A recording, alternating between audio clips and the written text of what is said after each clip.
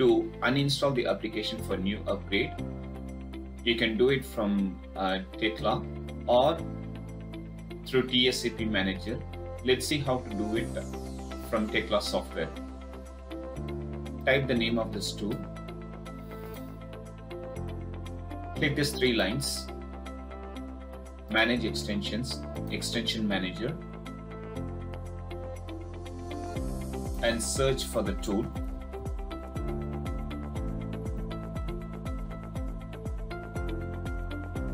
Click Remove. It is asking you to restart to finalize the removal. Close it. Close the application.